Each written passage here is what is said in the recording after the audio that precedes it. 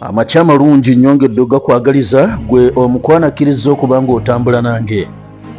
Obudde buno twagadde okubanga tweyongerayo okubanga twekenneenya ensonga endala enneneko ezitambula mu dduniya munywanyi wange olunaku lwa leero. Njala nkutwale ku lukalu olwa Bulaaya tumale osinkana abasajja bakulu abakulembeze ba Amerika nga bakulembeddwamu Joe Biden abavuddemu ebigambo ate bimazeemu amaanyi abasajja ab'eggwanga erimanyiddwa ng'erya Ukraine. Ukraine gye butuukidde olunaku lwa leero nga musajja mukulu Volodymyr Zelensky agezaako okubanga bw'ati akuuta akadingede, agezaako okubanga aperereza oboolyawo amawanga aga Bulaaya, amawanga ag'omukago ogwa European Union, amawanga ag'omukago ogwa NATO. Abagamba naye bannange omutanyingiza NATO obudde buno muli nnyingiza dde. Omusajja mulaba yenna nkubaakuba nansensebula nfudde ng'akaana akato lwaki temunnyingiza omukago gwa NATO. Olwo NATO neesobola okubanga enjiirawo omubiri neegezaako okutwalaganya omusajja ow'eggwanga erya Russian Federation. Ki ekibalobera okubanga mukinkolera? Akati bw'atyo bw'asuubira musajja mukulu nti ajja kubanga aperereza amawanga gano ag'abazungu gatuuke okuba nti gakyusa mu ndabamu y'ebintu. Abo bonna abadde bakyagezaako okwoleka akatengo akamanyi mitima gyabwe batuuke okubanga bakateeka ku bbali ekyokubanga bataasa Ukraine babeere nga bagitaasa. Wabula ekimazeemu amaanyi musajja mukulu Zelensky ye message gyafunye ng'eva mu White House, gano ge maka g'obukulembeze bw'eggwanga lya Amerika. Anti abasajja bavuddeyo ne babeera nga bategeeza musajja mukulu Zelensky Ukraine might not join NATO. Ekyokulowooza nti ono gattibwa oba onooweebwa olukusa okutandika okubanga bw'oti onoonya emikono eri abantu abakusemba okwegatta ku mukago ogwa NATO. Ekyo tokisuubira. Emikisa tulaba nga gikendedde ejjaggwa okubanga tukwaniriza mu mukago guno ogwa NATO. N'olwekyo sooka obeere mugumiikiriza, funa amaanyi okuba abasajja ab'eggwanga lya Russia bw'onoomala obbafulumya olutalo n'oluwangula wetujja okutandika okubirowoozaako ebyo ebyokubanga tukuleeta mu mukago. Peace doesn't necessarily mean membership of the US bloc. Ekyo kyolina okubanga omanya mwami Zelensky nti okuba memba wa NATO tekimala kukakasa nti kati olina garanti ku peace. Nedda baaba anytime kabeere memba wa NATO asobola okubanga afuna ebizu by'wafuna. N'olwekyo emirembe tekitegeeza nti gibeerawo oba onoogifuna ng'omaze kubanga ofuuka memba mu mukago guno ogwa NATO. Biden njala nkutegeeza agamba alina vision of peace for Ukraine. Emirembe gijja kuddamu gibeere mu nsi yammwe ya Ukraine. Vision gye nnina endaga nti tekitegeeza kuba memba wa NATO okufuna dati peace okusinziira ku musajja mukulu Biden nga bw'alaba ensonga olunaku lwa leero.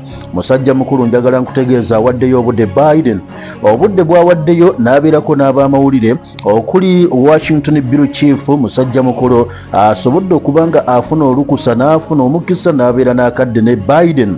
Bw'atyo Biden n'atuuka okwogera ku policy ye ku ggwanga erya Ukraine, ku ggwanga erya China, ku ggwanga erya Israeli saako oba olyawo ne issues endala. Naye wantu kyatunuulidde biki byayogedde ku policy y'eggwanga lya Amerika butya balabamu issue ey'eggwanga erya Ukraine na butya bweyinza okubanga bwetyo oba olyawo ekomekkerezebwa. Musajja mukulu bw'atyo nkutegeezezza avuddeyo n'atuuka okubanga akikkaatiriza bulungi nnyo, era batugamba obubaka buno agambye njagala butuuke bulungi ku bakulembeze b'e KIEV bamanye nti Amerika teyinza bavaamu, Amerika eri wamu nabo ku buli siteepu yonna gye babeera bateekinga mu ddwaniro. Naye peace looks like making sure Russia never occupies Ukraine. Egyo emirembe gye tulina okubanga tugobako. Agambye Biden nti emirembe okubanga gibukalawo kiina kubanga Russia tekkirizibwa era nga tekiyinza kubeerawo, tetuyinza kukitunuulira butunuulize ng'etuuka okubanga ewambaatira Ukraine yonna. That's what peace looks like and doesn't mean NATO. They are part of NATO. Nedda so gwe kimanye nti okuba memba wa NATO oba obutabeera ffe tulina okusigala nga tumaking sure nti Ukraine tekkiriza Russia kubanga bwetyo egifutubbalako. It means we have a relationship with them like we do with other countries. Kikulaga tuyina entegeeragana, tuyina enkolagana wakati waffe nga Amerika n'abasajja aba Ukraine, era nga bwe tuyina enkolagana n'amawanga amalala gamangi gye gali ge tukolagana nago where we supply weapons so they can defend themselves in the future. Nti tugezeko bayamba abadde nalifalinga ku Taiwan kubanga ne Taiwan nabo balaba nti nabo tukolagana nabo nga bwolaba tukolagana Ukraine.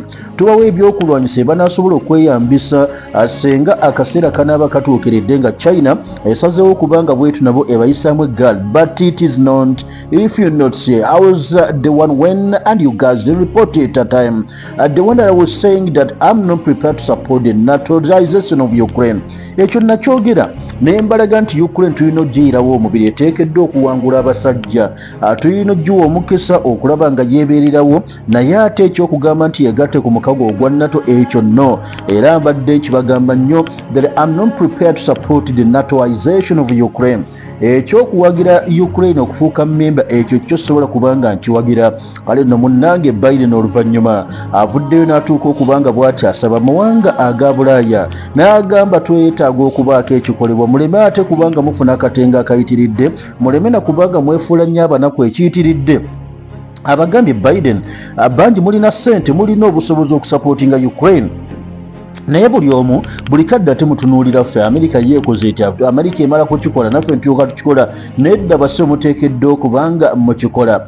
So if Kiev falls then you'll see Poland go. Senga tukkiriza Ukraine eyo okugwa abasajja ne bagikuba ne bagiwambaatira yonna, kitegeeza ne Poland yebeegenda okubanga eddako. And so all those nations along the actual border of Russia n'amawanga ag'olabaga agalinaanye omusajja omu Russia from the Balkans and Belarus, all those they are going to make their own accommodation. So buli omu kati alina okubanga yeebeereramu kubanga ekitali ekyo omusajja mu malirivu okulaba nga bonna bw'atyo mukwano gwange abatwala. Okusinziira ku Uncle Biden agamba yatuuka okwaprovinga the release of intelligence about the Russian invasion of Ukraine to let the world know we were still in charge, we still know what's going on.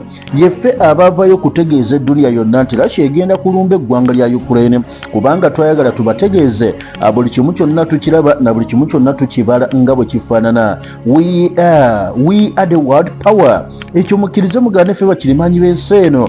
Kati nno omusajja mukulu ku myaka gye 80 bw'ati avuddeyo n'agamba nti June 2020 waliwo summit gye baafuna with Putin e Switzerland, where Putin said he wanted to see the finalization of NATO.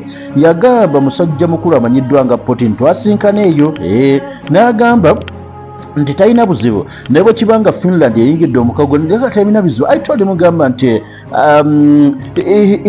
he's gonna get known the Finlandization of NATO, but the NATO also Finland. Namugamba nti ekyo kyaga kiyinza obutaba naye ate Finland yinza okufuuka memba ya NATO. Akwegamba ebigambo abikola vice versa, and everybody thought, including guys, thought I was crazy, and guess what, I did it. And we are now the strongest nation. Twamala dda Finland naye okubanga tujjaniriza katolaba bwe tuli bakirimanyi b'ensi eno, gwe kirabo tuli bakirimanyi.